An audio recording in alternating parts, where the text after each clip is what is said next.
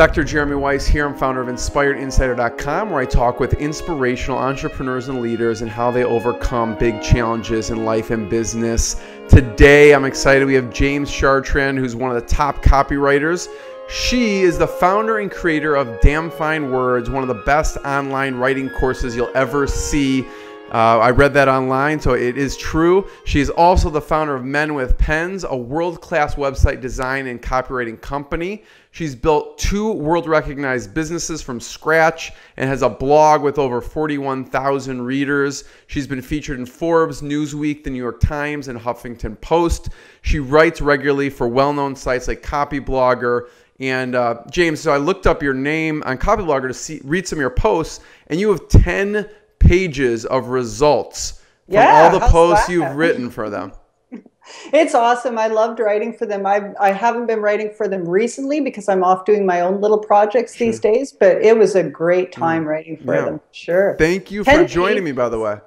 You're welcome. It's great to be here with you. Yeah. And so I always like to include a fun fact. And a fun fact about you is you have 15-minute stress out sessions. Tell me about that. So I do really good phone. I typically, have client calls. I have interviews all the time, and I'm great on them. I used to stress out so badly because I'd wonder, is today going to be the day? Since we're in the wilderness and we got cut off, and there's 2 feet of snow there, so you were saying about your stress out sessions. Yeah, so I'd have these stress out sessions that lasted, the whole day before and the whole moment walking up to this call. I got some really great advice from someone who said, you know what, if you're going to stress out, that's great. Do it profoundly. Do it with your full attention. Give yourself 15 minutes before the call. Stress out all you want. Pull out your hair, smoke cigarettes, pace around the room, then it's done. And I've started implementing that, I guess 2 years ago. And it's really worked out great because if I start to stress out several hours earlier, I'm like, no, we'll save this for the stress out session, make it a really good one. So, yeah. So what's your routine for the stress out session? What do you do? You like yell at the top of your lungs outside? You go shooting wild game in the wilderness? I walk an awful lot. I must have, marks around my floor in my house. Yeah. So, James, one thing, and I'm going to talk about your story and kind of where you started, but I want to talk about first one thing the audience can do to get a quick win, to get results, to improve their copy. What do you recommend people do? The biggest offender I'm seeing these days, and it's been going on for a long time, but I guess people still don't get it. There's a lot of egotistical copy. It's unintentional. People don't mean to be egotistical, but they use a lot of I. They use a lot of we. We are the best. We can help you. I do this. I do that. If you just make a simple change, count all the times you say I or we in your copy and rework the sentence so that it says you. You, dear reader, are going to really enjoy this. You, dear client, are going to experience, beautiful things. That simple switch of making it from I to you makes it very customer focused, and it really pays off. The whole tone changes like that instantly. Yeah, that's a great tip. And, it's interesting because we as people think about ourselves from our own view, and we are egotistical. How did you first discover that to even do that? Couldn't tell you. I've been doing it for years, so the first time I hit upon that, you're just not egotistical. Yeah. I'm as egotistical as the next person, I want to find out, what was it like growing up? What was some of the big influences for you? What was it like growing up? Well, I'm from a very small village. We were 30 people in the village. Really? Yeah. And in the Great Canadian Wilderness. I live in a predominantly French province, which is like a state for anyone who's American. I guess, 90% of the population is probably French. And I was the little English girl in this little village.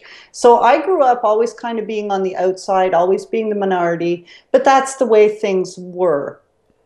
We experienced a lot of things like languagism. When you come to a store and you speak in English, well, you don't get served the same way as if you speak in French. Interesting. So I kind of grew up with biases and stereotypes, and these sort of things helped me later on, especially when I developed my male persona, because for me it was no big deal. It's just a label. I'm English, big deal.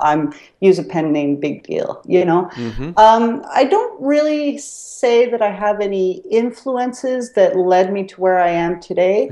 I didn't get started in copywriting until I had 2 kids under my belt. You know, so. There you go. Did you have a propensity for writing? What did your parents do? Yeah, I have the typical, you know, I've been writing since I'm a small child story behind me, and I loved it in high school, and people always love my stories, and I took some writing courses in CEGEP. So I've always been writing. My mom was a stay-at-home mom. She was 100% French. My dad was a consultant in the food industry, feeding large groups of people. So he was a businessman, purely English. So, yeah. So what was it like growing up in a 30-person town? What do you even do for fun? We rode our bicycles an awful lot. We'd get into trouble in the woods an awful lot. You know, you make campfires and hang out, and everyone's mom knew everyone's mom. All the kids knew each other. They all knew where we were at any given time. So it's both very freeing and very limiting at the same time. I mean, you obviously liked it because you stayed. You stayed, yeah. I love it, yeah. It's interesting because a lot of people say, you know, there's so many places to see in the world. Where would you love to live? Right here, right here. So when you ventured out of that 30-person town, where was the first place that you went? Was there any culture shock when you went to a big city? Yeah, I've had 2 culture shocks. When I was 14, I got the chance to go to Florida, and that was a big deal. That's like the Canadian dream, to go to Florida.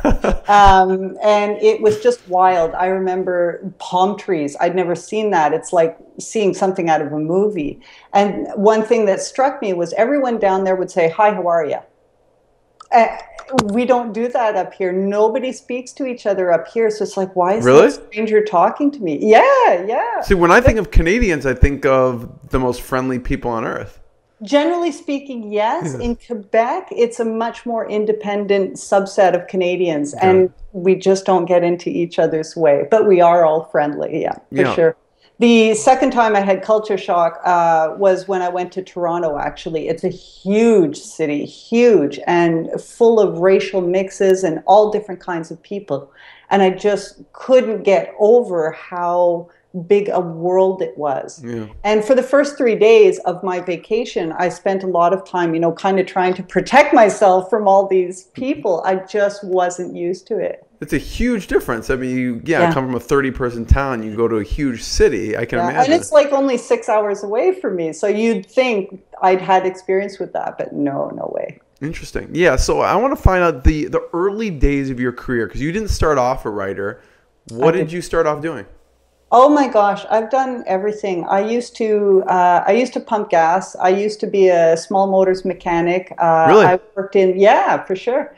I worked in a corporate environment for about 10 years. And I did purchasing, administration, shipping and transport, all kinds of office job things. I got reorganized out of that and took a leaving package to go home. And I saw an ad in the paper to work at a stables. And I thought that was great. I've been riding since I was a little kid. So I worked at a stables for several years. But we live in a very touristy area. We depend on tourists to survive. And in the wintertime, I had recently separated. I had 2 kids.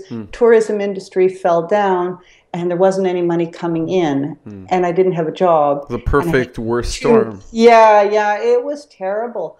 And I remember the lowest moment at that point was, here I am on my own with 2 kids to support, and I had the papers to apply for welfare on my kitchen table. And I just felt terrible that I couldn't take care of myself.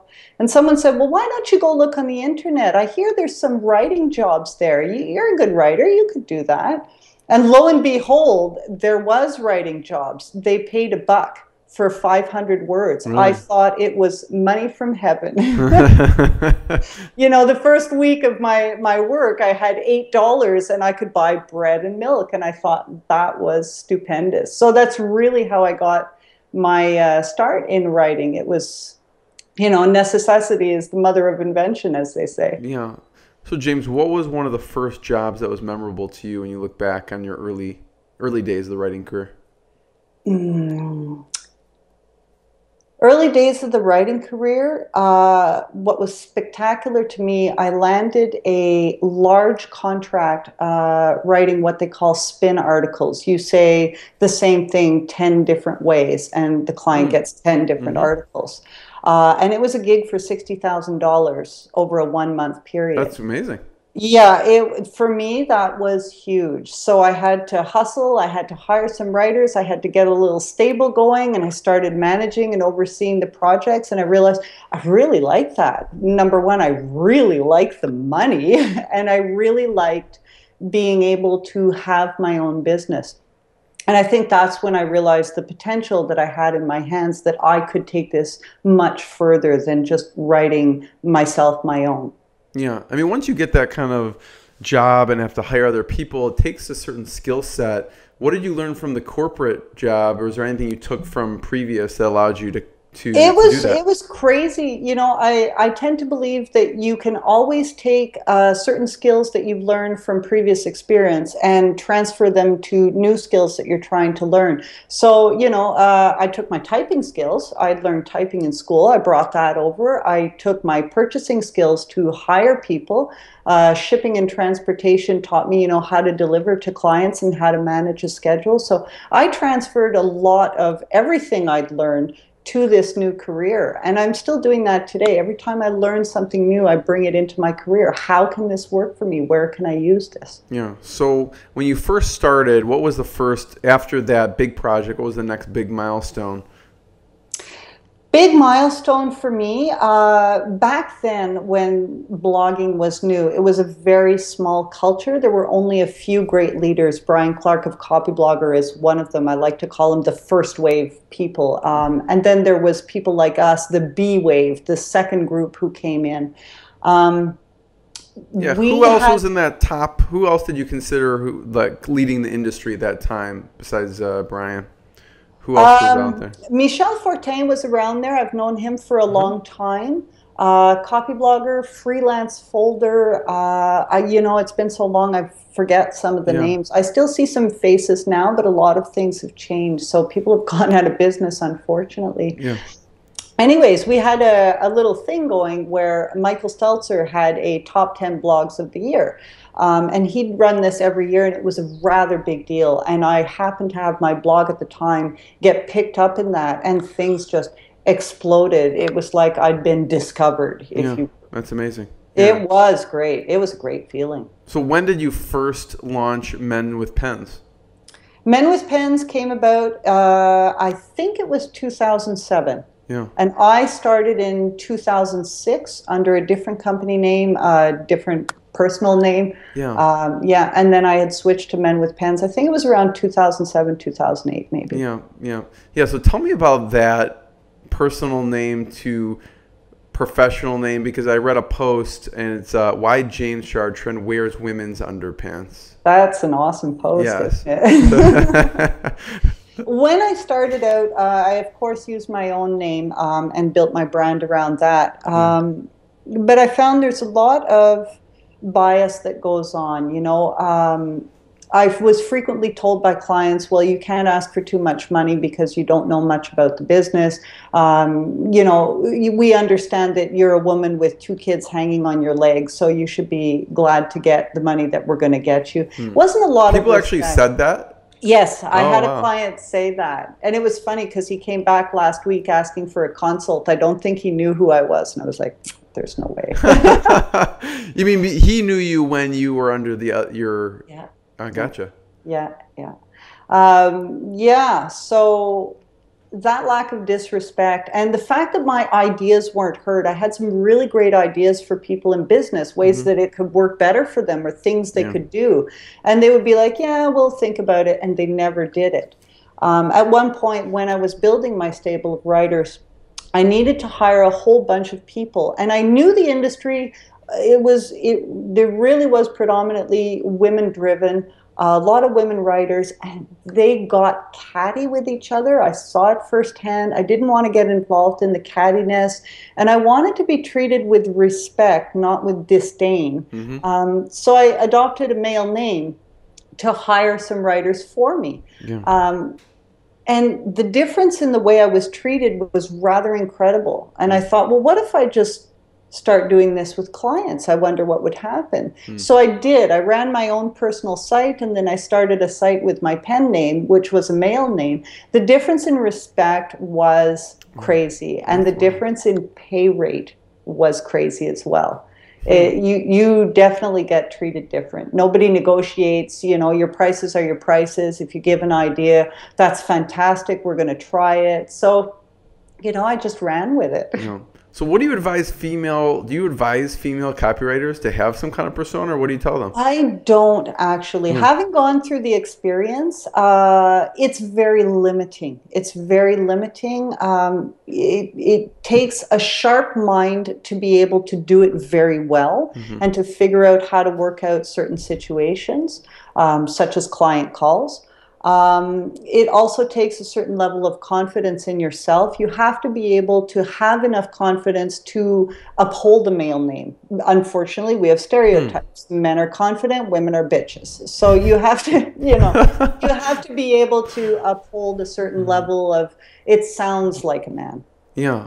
I mean, because they could pick a unisex name or something. They could. My senior copywriter's name is Taylor, and she said it's always served her very well. So when she heard that I had a male name, she was like, yeah, of course, why wouldn't you? Because people always assume I'm a man first.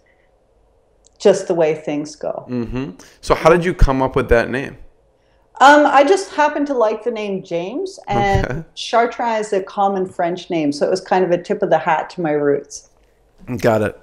So then tell me about when you first started hiring people. What was easy? What was hard about that? You know, you go from you're working at your kitchen table to now you're hiring all these people. That wasn't hard. The hardest thing was trying not to empathize too much with their situation. In business is business. You can't get too personal. You can pay what you can pay. But you feel bad. You want to give them more. You want to do right by them. So the hardest thing was trying to balance my needs for my business with my personal values and beliefs. I was lucky enough that I was able to strike a good middle, and I understood that, you know, I could pay what I could pay. I could treat them the way that I could treat them. They didn't have to stay. I didn't take advantage of them. I paid what I thought was reasonable at the time. Now I know much better. I realize there's a lot of hard work that goes into writing, and I definitely offer pay rates that are equivalent to that. But back then, you do the best you can. Yeah. So, James, what were the other big milestones you consider in your career? So you hit that top 10 blogs. What was next? The second, I don't know if this is considered a milestone, but when the story about my name came out, that definitely blew up my world for sure. Yeah. What happened? I had a business partner at the time. We had a little bit of conflict together. She decided that she wasn't going to play fair anymore and started telling people, by the way, James is a woman. And I'm like, no, please don't do that. And she's like, no, James is a woman. So it started to create a lot of questions and uncertainty, and you can't have that when you run a business. You need to be transparent. You need people to trust you. So I knew Brian Clark well at the time, and he said, if you ever want to tell your story, let me know. And I said, you know what? It is time to tell my story. I'm going to grab the biggest microphone that I know of, and I will tell it my way before anyone else tells it for me. And that's exactly what I did, and that's where that blog post comes from, how James Chartrand wears women's underpants. So it just blew up. The media grabbed that. I was like breaking news at the time. I had all kinds of people calling me wanting interviews. They were back to back for 3 solid weeks. And I basically had to rally my family and friends and say, come help me. I can't take care of my kids. I need to do some crisis management here. And I just put my head down and got through it. And at the same time, I treated my clients as if it's business as usual. Let's keep moving on. So I had double obligations going on to please the public and to please. It's a full-time job with all the interviews. It was crazy. I can certainly see how Hollywood people turn to drugs and alcohol and go nuts for a while because, oh yeah, you do. You get so crazy. It's very tiring and you feel very exposed and poked at, and people say terrible things about you and you're like, my goodness, that's not me, you know? In the comments or during the interview? Mostly in the comments. I had a lot of comments, a lot of social media talking at the time. I did get a few nasty emails, but you know, what can you do about that? Interviews were very good. People were very respectful. A couple of newspapers posted some articles that weren't very respectful, but you know, what can you do about that? I did have one interview with Gloria Felt, who I know now is a huge feminist. I didn't know that at the time. So she asked some very pointed questions that made me a little uncomfortable, but I think I handled them well. What was she asking? Like, what was the point? One that I remember was, you know, do you feel you're being a good role model for your kids? And I said, well, absolutely. You know, look at everything I've done. This is a good way. Is someone going to say no? I mean, I guess, I guess maybe. Yeah. And she said, well, what do your kids think of you now? And I said, well, the same thing they thought of me last week and 2 weeks ago and the year before. Yeah. And she couldn't believe it. And I said, oh, hang on. Do you want to talk to one of my kids? My teenager's right here. I'll let you talk to her. And she just backed down. That's actually a good, yeah, that makes sense. You know, I can't answer for what other people think, so it's a silly question to ask of me. So was that a tough post to write, or at the time, because the person was kind of trying to expose the identity, was it easier? It's a tough post to write because you want people to understand what you've done. And at the same time, you have to address the fact that some may not. And it may anger some people. The biggest lashback I had was that a lot of people felt duped, like I'd broken their trust. But I'm not sure, I'm still not sure today what I broke about their trust. I'm still the same person with the same services saying the same things. So the fact that I'm a man or a woman, what does that change? It was actually more revealing to see the angry comments than it was to get the cheers and the well dones. Yeah. Yeah. So on the copywriting front, James, how did you come up with the title for the blog post?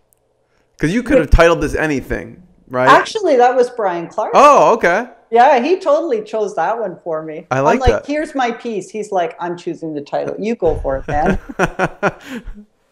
So what I know about headlines, what is some of your process for coming up with a headline? Because obviously most of the ones you're coming up with. You know what? I firmly believe you should write a headline first. I like to give titles to whatever I'm working on. I consider them a working title. They're very flexible. I don't rigidly stick to it, but it gives me a good guideline.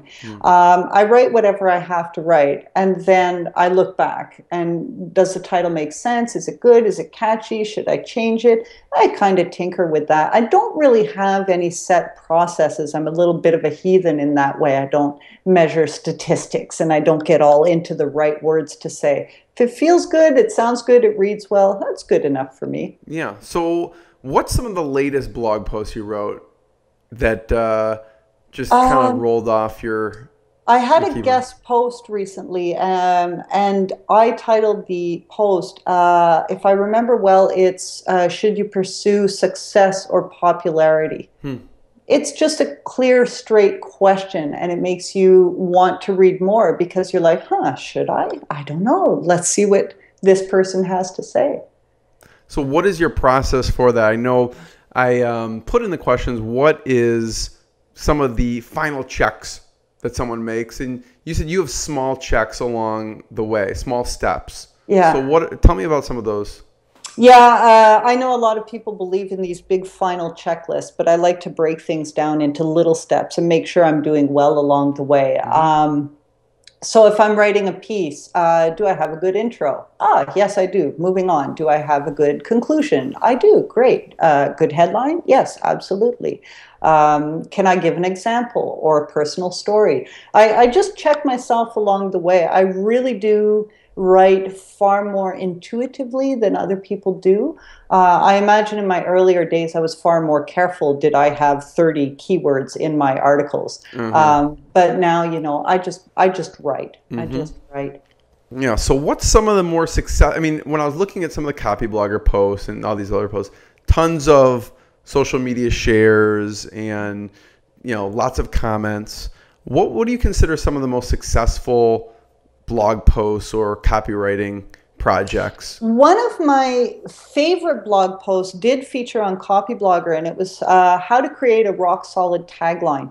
It's a question that I frequently get asked by clients, by people, social media, emails. Oh, we have a new business. We need a great tagline. And I know that people charge through the nose for that, but it really is a simple process. And I wrote that post to basically say, here's how you can create your own. And it's as simple as, what is this website about? What can I find here? Why should I keep reading? And that post is one of the ones I refer back to the most today. And I think I wrote it years ago. So, yeah. What about, I want to hear about damn fine words. What do you want to hear? I want to hear, for one, how'd you come up with, why damn fine words? And then I read that also took you probably over a year to create it, and some of what you decided to include or not include. Yeah.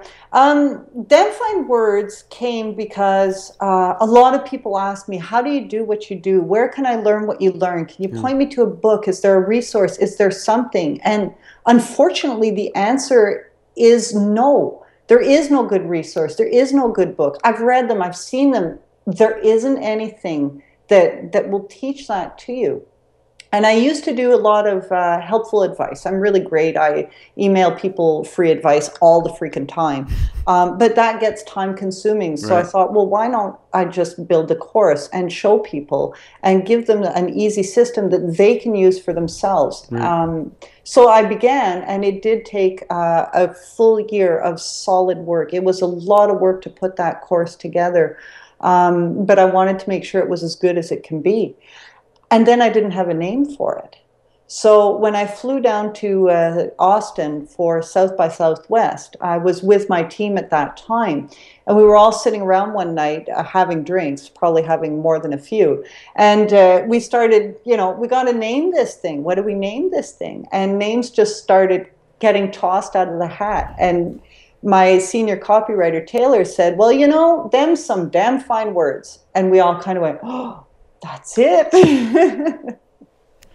So what did you include in that initial version of the year? What did you remember cutting out that you thought maybe would be very essential, but it just wasn't going to work in the course?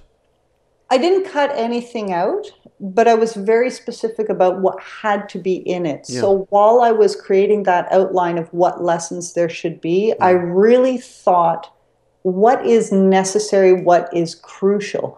And it ends up being 3 chunks. You have your writing mentality and your writing environment. You have the nitty-gritty work, and you have the clean and polish phase that lets you move on to publishing. These are the 3 crucial basic stages of writing, and yet no one was addressing them. Yeah. So what's something someone should know from one or each of those things that would be important? Goodness. You want me to tell my secrets? I can't do that. The biggest thing that people come to me with, or, students in the course mention that they're experiencing a lot, is a lack of confidence. It's huge, it's huge, it's huge. And I think it's only getting worse as the internet grows larger and the competition gets stiffer. For me, the most important lesson is relax. It's okay. You're going to have your self-doubts. You're going to have your little bits of lacking confidence. It's okay. Trust yourself. Listen to your gut. You're fine. Don't go crazy over this. It's one of the things I love to teach the most because it really does change people's lives at the end. Yeah, I mean, because if you are starting out, you're going to have lack of confidence. What does someone do? Because it's still talking in their. I still have lack of confidence. Yeah, so it's still that voice, the person on their shoulder telling them. Yeah. You know, so what should someone do if that voice is going on in their head? It's really a matter of training yourself. Voices in your head are often habits that you picked up once upon a time and just exacerbated them over the years. And they just get bigger and bigger and bigger and bigger. So you just have to break the habit. You counter the negative talk with the nice little things. And you don't believe them at first. Nobody does, of course. But the more you repeat them to yourself, the more you just stick with it and put your blinkers on, you will actually start to counter the negative self-talk. And you'll realize it's not such a big deal. The world won't end. Believe me, I've been through the end of the world with that media thing. The world doesn't end. Life goes on. Nobody really cares. Only you. Yeah. James, so what was the hardest part about creating the Damn Fine Words course? Sticking a price tag on it. You know, a lot of work goes into these things, a lot of thought. Right. You're like, I'm charging $1 million. This took me so long. Yeah, like I still think I undervalue it. I put a price tag that I feel comfortable with, knowing what went into it, what it does for people, and what I do each time I work with students. But I've often heard that it should be a lot more expensive than that. And I really struggled with that because I need to sleep well at night. I need to feel like I've done right by people. But at the same time, I'm in business. I'm not here to give things away for free. So that was the toughest thing, I think. So how did you choose it? Do you choose just, sometimes people say, well, I want them to get 10 times the value, so I choose this, or I just pulled the number out of thin air, or I tested it multiple different price points. What did you do? I picked a number that felt good. Yeah. It's as simple as that. I know it's very common in the industry to say, I'm going to charge based on the value that they will receive, but I'm not one of the people that actually believe that. You have to rein things in because it's very easy to charge people exorbitantly and take advantage of them just by saying, well, the value I bring you is awesome. Well, yes, it is. But at the end of the day, you're no better than someone working in a grocery store or a teacher, or, you have to keep things real in my perspective. I get hated on a lot for that. So you do, really? Yeah, people don't like when I say things like that, but it's part of who I am. I think it's important to not put on airs and really keep things affordable and reasonable and justifiable for the clients that we do serve. Yeah. So James, what was some important feedback you got on the course and how you maybe implemented it? Maybe, I don't know what your process was, if you had some other people look through it beforehand, or you just did the first group of students, you had to give feedback. I'm curious of what you... I did have, and I can't remember their names, but it was only 1 or 2 people. I had them actually walk through the course. Does this make sense? How long does this take you? Is it reasonable? Does it flow well to the next lesson? Does that lesson work well with the one that came before? And the feedback was I'd pretty much nailed it from the get-go. Really? Yeah. It's just preparation, time planning, thinking forward and thinking ahead. So based on that little amount of feedback I'd received, I knew it was a good course already. The feedback just kind of gave me that final, yeah, it's good, you're fine, go for it. So I did. And it was a resounding success from day one. And it's crazy how well it's done. And I really haven't had any negative feedback about it at all, except possibly it takes a lot of time. Well, it's work. I'm sorry, this does take, I don't have the magic wand for people yet. I'm working on it though. That is a tough one. So what do people like most, or what do they find most valuable when you talk to them about it? I would say half the people appreciate knowing that they're not alone. They didn't realize how many other people had the same issues, feelings, problems, struggles as they did until they get into that group of students. And the interaction they have with each other becomes one of the most valuable parts of the course for them. And every session I run, they make a little Google Hangout at the end, and they go and stay in friends for years and years. So that's fantastic. The other half of the people are very systematic. They tend not to participate in the group so much, which is unfortunate, but there are people like that. And they appreciate the system. Finally, someone's giving them a do this, do that, do this, do that, do this, and it works. So what's the format for the course? What's the format? Yeah, I mean, is it like there are videos? It's text all the way. Text, okay. Text all the way. It's PDFs, some downloads. The lesson is on the screen. It never made sense to me to offer anything video in a writing course because we learn through observation, we learn through reading. So. Right. Yeah, not for me. I mean, a group, but you said there was some group interaction. Is that throughout or just at the end? How does it work? No, throughout. From day one, from the moment they sign up, there's a forum, they hang out, they make friends. I make friends. They're often surprised that I'm as cool a person as I am. So there you go. So what's been an interesting background? Because I'm sure you get people from all walks of life in the course. It's amazing. I've had an ambulance driver. I've had several painters. I had someone who did wrought iron, like fences and stuff like that. I've had lawyers. I've had teachers. I've had consultants. I've had a clown.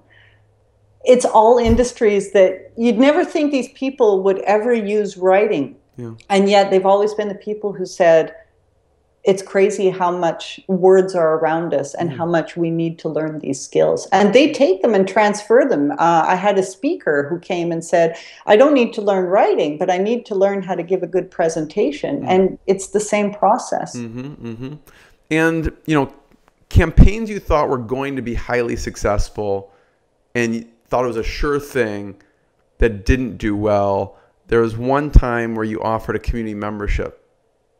I did. Yeah, what happened?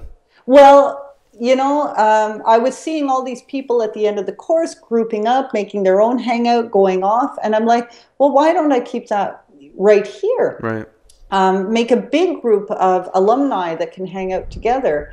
You know, it would have been fun for me. And I would have been able to continue giving them advice because I love doing that. That makes sense, yeah. Yeah, so I asked them flat out, would you love this? And they're all like, yeah, we would love this. And I'm like, great.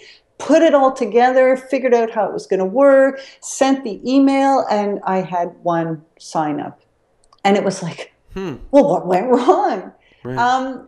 And it was just a question. I had forgotten my own rules. You have to show why something is good for someone. I'd made the assumption that they already knew. You just put it out there and they'll take it. I just put it out there. It's done. Congratulations. Come join me. And they're like, well, why should I? What's in it for me? Well, you guys told me you wanted this. You know what's in it for you. I didn't spell it out. Boom. Didn't work. So then what did you do? Did you have to create like a whole separate... I just stopped. I'm like, okay, great. I'll look into this, you know, later on. I just spent a lot of work, didn't work out. I've got other things to do right now, and I still haven't done it yet today. Yeah, it is frustrating because that is a good point that you ask what people want, and then they tell you. They don't know what they want. And then you give it to them, and they don't want it.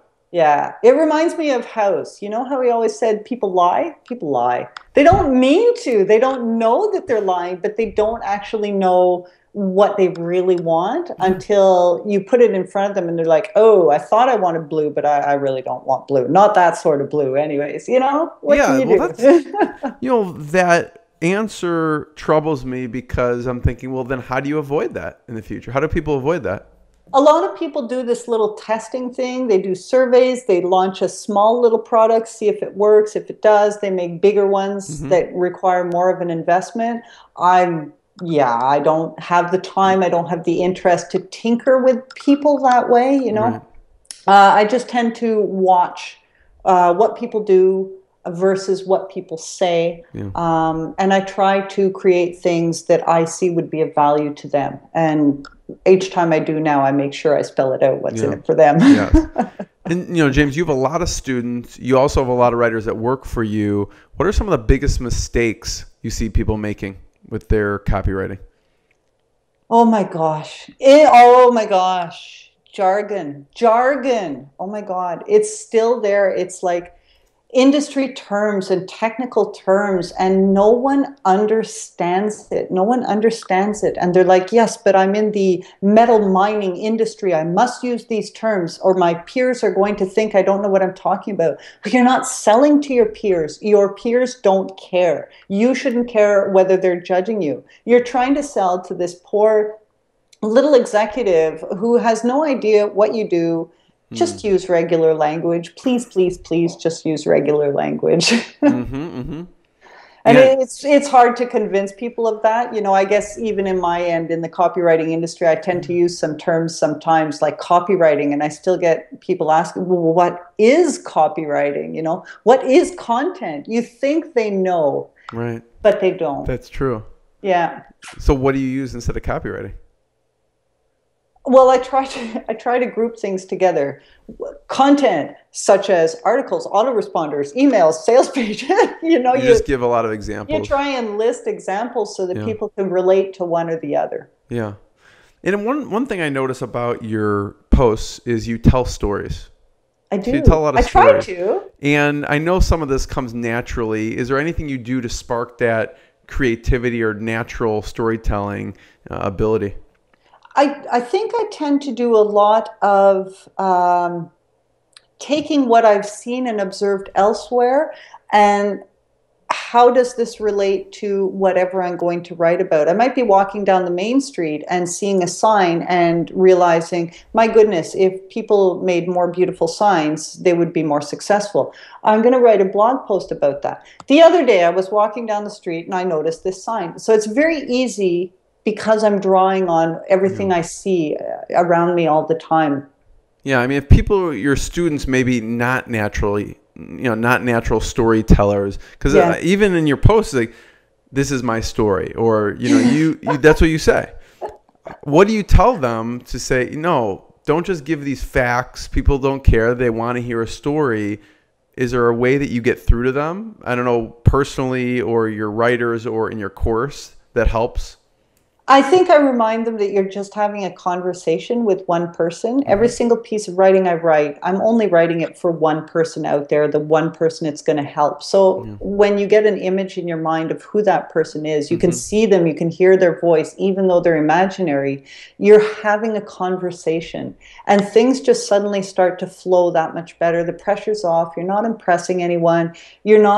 People don't speak like that. If I'm talking to you, I'm not going to say, Jeremy, this is my story. One day I was, I wouldn't do that. So don't do it in writing. Just have a conversation, pretend you're sitting around the kitchen table, and things just flow out far more naturally. Yeah. So James, also I want to hear, what are some of the big mistakes that you've learned a lot from in your career? Oh my goodness. I'm sure I've made a lot of mistakes.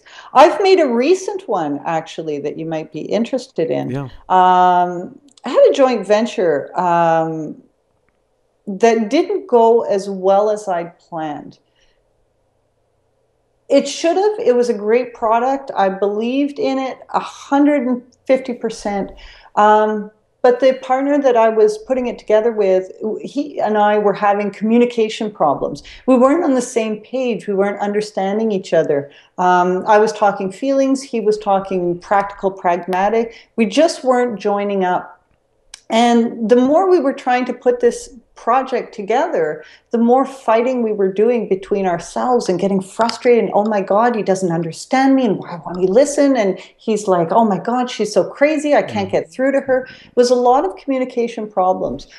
I should have pushed pause. You know what? It's not working right now. For some reason, we're just not getting it together. Right. Let's put this on hold. We'll come back to it later. I didn't do that. I felt a lot of pressure, which was only me putting pressure on myself to get this done, to get through it. Yeah. I've committed, therefore I must follow through. There are times where it's okay not to follow through. You should trust your gut instinct and just push pause. That's it. That's all. The world won't end. I didn't listen to my own best advice, in other words. in the end, it turned out to be okay results, lots of resentment. Yeah. We'll get over it. We're big, mature people, and we will have a happy ending, which is always important. But the learning experience of that is going to make me think twice down the road when I communicate with anyone at all. Am I on the same page? Am I speaking really well with that person? Yeah, that's probably really common too. It's incredibly common. It's incredibly common. It's really hard to put yourself in someone else's shoes and try and imagine how we sound like to them when we think we sound fine to begin with. It's really difficult to do that, I suppose that's why so many marriages fall apart, eh? Yeah, it's true. It's true. Yeah. And there's another one about working crazy hours. Oh my God. What was it like? Yeah. That was a big one. I love my job. I love my job. I loved my job back then. I love my job now. And I used to just feel the need to be there 24/7, catch everything, see what everyone was saying, make sure I was always there for people. This omniscient, omnipresent presence on the internet. So I worked like 16, 18-hour days every single freaking day. And, I'd forget to eat. So I was skinny as a rake, and I'm not very big to begin with. So I'd stop to go to the bathroom, and that was about it. And it's tiring, but I didn't realize it. And one day I actually was typing away and just fell asleep at my desk. And I hit my head and cracked my skull. Really? And, oh God, I had a huge mark. and it woke me up both literally and figuratively that this is insane. You just can't sustain yourself like this. Yeah. Your body's going to shut you down. And I went through a period where I just let my body do its own thing. If I was tired, I went to bed. If I was awake, I was awake. No more alarm clocks, no more checking my watch. I took them all out of the house and just lived like ancient people did back before time existed. And it really changed my life. It really, really did. I'm far sharper now than I was back then. Back then I was running on adrenaline and the last gasoline fumes. Now I'm running on creativity and productivity.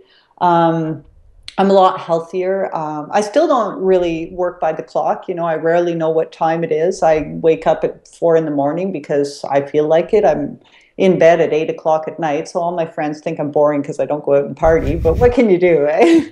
I guess if you go to bed at 8, wake up at 4, that's 8 hours of sleep. So that's 8 hours of sleep. How do you change that though? Because you were so used to working 16 to 18-hour days, and then you go to just doing whatever. That's got to be tough too.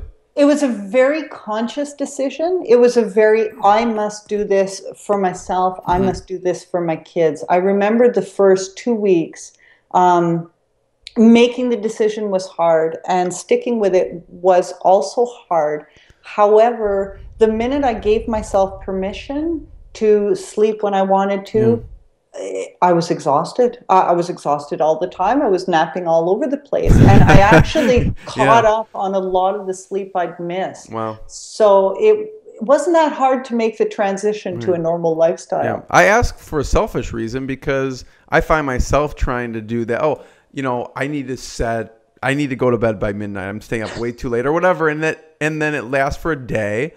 And then 2 days later, I'm like, I really have to get this done. And I'm up till 2 or 3 in the morning. Yeah. So it's funny because in my Damn Fine Words writers course, a lot of the students actually stay up till 12 to 3 in the morning, and this is normal for them. And they'll say, "Oh, I'm not a morning person." Well, I wouldn't be either if I went to bed at 2 in the morning, Right. And I try to get through to them that your most creative hours, biologically, physiologically, are in the early morning. Yeah. And those who make the effort to turn themselves around and forcibly go to bed, they actually see a really big difference and become converts. They go from night owls to early birds like you wouldn't believe. And they all swear they'll never go back. One of my biggest things was I'd read in bed with my child, So I'd be like, okay, it's 9 o'clock, must go read in bed with my child. I'd be out like a light in 10 seconds. And I'd just stay there. I wouldn't even bother to move myself. You know, I'm sleeping, let's sleep. Yeah, don't move me. So your most creative time in the morning. So what do you do when you hit your most creative time? What's your routine look like? I have a very specific routine because Robert Cialdini says we must train our brain to write on demand. So I built in a routine that never fails. I'm always doing this same routine. Wake up, grab a cup of coffee, feed the cats, sit down at the computer, read my email. Do not answer anyone. Nobody can make a coherent sentence in the first 15 minutes of life. So I make sure that I can read, I can skim, I can browse, but I don't actually write anything until much later.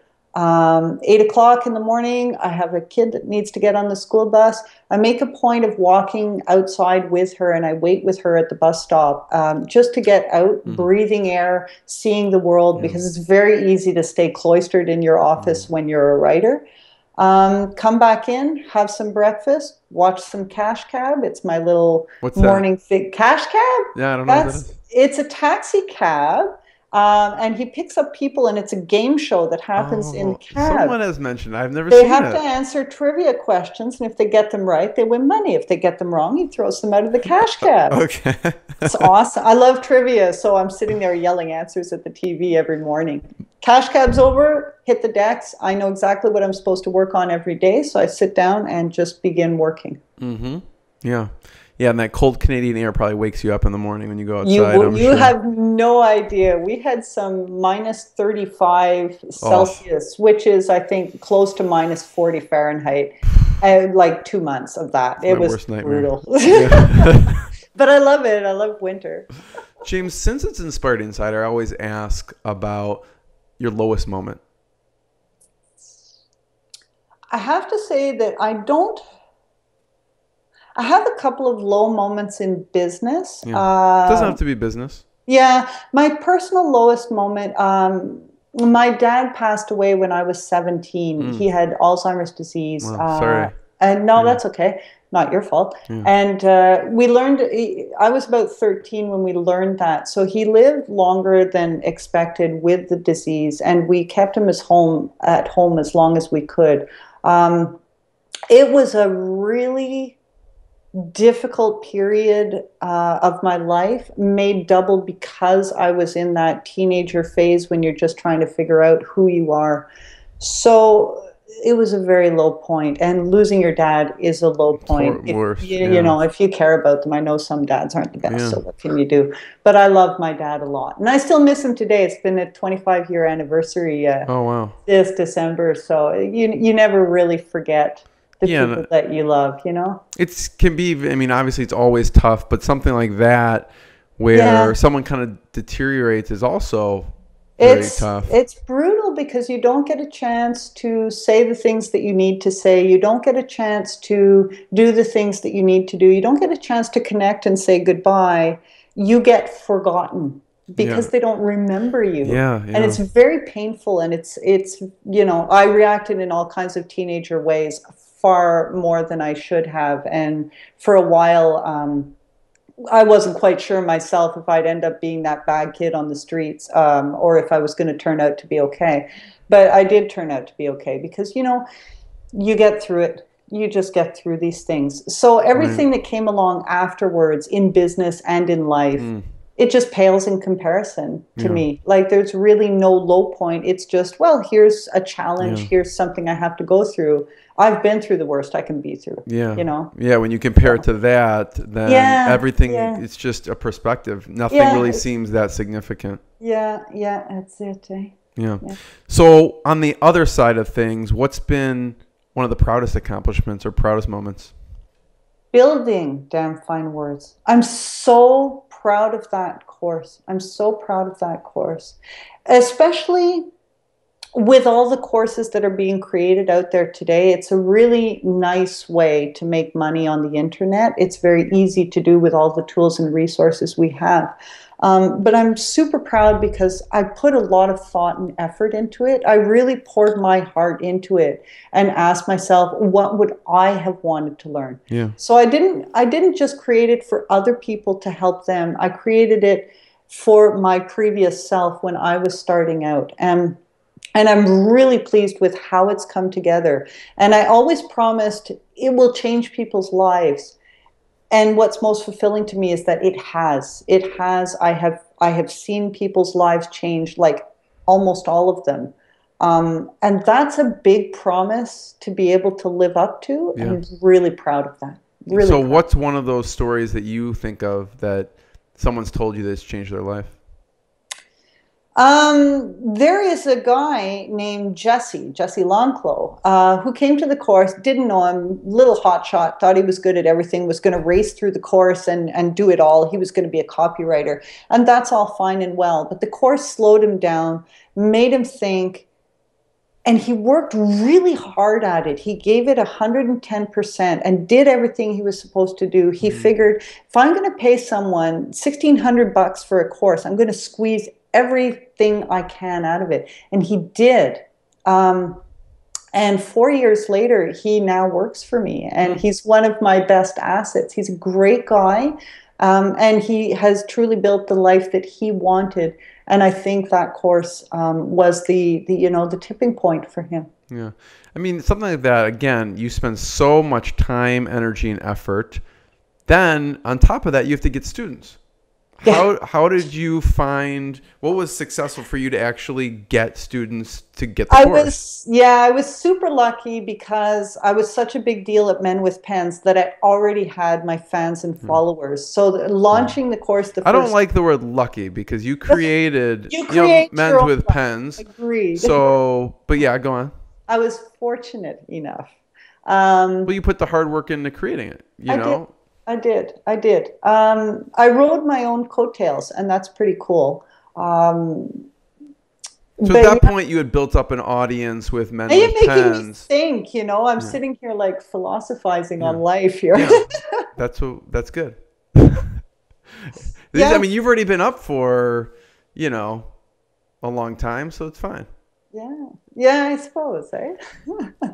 Yeah, so what did you do to build? I mean, obviously you put a lot of time, energy. You did, 10 pages of posts from Copyblogger. Yeah. I showed up. I did the work. I didn't complain. What did you do when you launched it? Did you send it to your list? What did you... Yeah, I just sent it to my list. It's here, the thing you've been waiting for. Yeah. I built up a lot of anticipation over the year, working hard on my course. I'm doing this on my course today. Can't wait until it's launched. You, of course, talk about what you're excited about. Yeah. For me, it was natural. It wasn't a ploy. And it actually paid off really well because it built natural anticipation for people. So when I opened doors, they came in. Of course, as you know, when your followers jump in, well, now they've done it. So you have to get other people who may not be your followers. So in that sense, I still guest post. I still hang out on social media. I use a little bit of AdWords now and then. I'm exploring with different ways of getting people into the course. Marketing, everyone has to do it. What was successful about, again, it goes back to building up MenWithPens. Yeah. What was successful or what worked well with building that up? I'm a very different person today than I was when I first started MenWithPens. If you read some earlier posts, they're full of arrogance. There's a lot of swagger going on. I thought I was hot shit and I walked the talk, and it drew people. Probably just that confidence. She's confident, or at the time he's confident. Cool person. I should hang around with that person. I'm a little more quiet these days. I've gotten over myself. Everyone has to. But there's a genuine flavor and a genuine caring that's always been there. I've never been shy about helping people. So if people left me a comment, I would answer personally every single one. If people asked a question, I would answer it personally every single one. And I'd do what I could to help make their day better. And I've always done that, and I still do that today. So I think that has probably more impact than the swagger and the cockiness. So that was fun too. Yeah.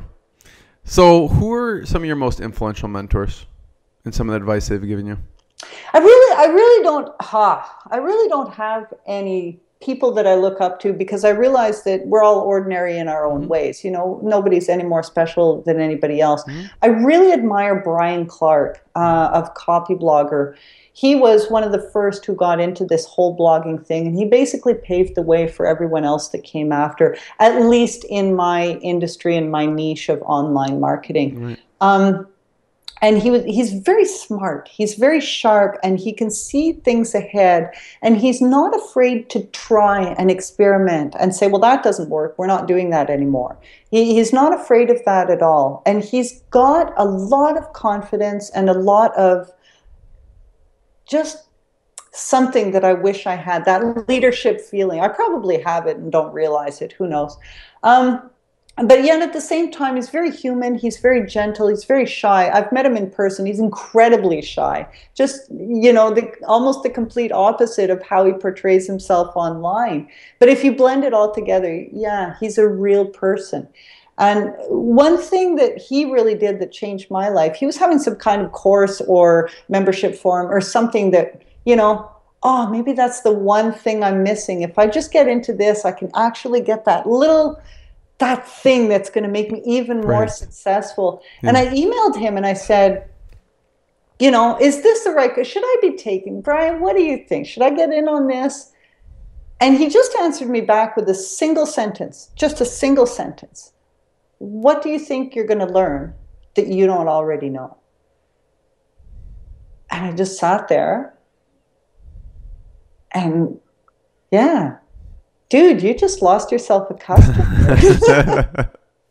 But I could have taken that either way. I could have given him a list of all the things I thought I didn't know. But the truth is, I know this all. And whatever I don't know, I don't need that to figure it out, you know? You got to rely on your own smarts sometimes and quit chasing that one thing that we all know is out there, that magic wand, you know? Yeah. Yeah, no, James, that's true. Thanks for sharing that. You know, I have two more questions, and I usually say one more question, but you'll see why. But before I ask, what are you working on now? Where should people check you out? Actually, I'm going to start a little self-challenge thing. I used to be very, very heavy into social media, and I was like the Twitter king or the Twitter queen at the time. I was always there. And I dropped out of it because it got really commercialized and everyone's promoting everyone. There's lots of links. I want some of that human interaction back. I'm going to challenge myself to show up 30 minutes a day, every day on Twitter and just be human. No promotion, no links, just talking with people. And I'm curious to see where it'll go after 30 days. Will I have wasted my time? Am I a dinosaur? Is it going to restart something? You know, I hope that people join in and challenge themselves to just be real people chatting with real people. The other thing I am working on, I do have an ebook writing course. It's like Damn Fine Words for ebooks. I've run it once in the past, and I put it on the shelf for a little bit. It's an intensive course. I've taken it back off the shelf, and I've been working on the 2.0 version, you know, streamlining things, getting some cool handouts going. I'm working on that, and I'm really excited to be able to bring that back out to people because I think people really like it. Yeah. So where should they check you out online? What sites or? www.DamnFineWords.com. You can always find me there. If you want to see me on Twitter, it's MenWithPens. Simple, sweet. You can also check me out at menwithpens.ca for Canada. So those are the three places, but most often DamnFineWords.com. That's where people will really reach me. And, you know, anyone's free to email me anytime. There's contact forms all over the place. It's really easy to get in touch with me. Yeah. So two questions. One, besides personal, family, and friends, have you told anyone your real name in the professional world? There are a handful of people who know my real name. And I mean handful. I think I can count on my fingers, you know, one hand, not two, the people who know my real name. it's one of those things that when you start using a persona name, hearing your real name in a business context is like, that doesn't fit. That's like nails on a chalkboard. Please don't call me that, because I'm not that person at that time. It doesn't mean I'm acting. I'm just, you know, like some days you're mom, some days you're the professional, some days you're the girlfriend. Right. Some days I'm James, some days I'm not. Yeah, yeah. So, I mean, obviously, it's a curiosity factor for people, and I know that you're not going to tell me if I ask what your name is. Well, I figure, you know, there are some enterprising people out there that if they want to know my name, it is out there. Yeah. It is able to be found.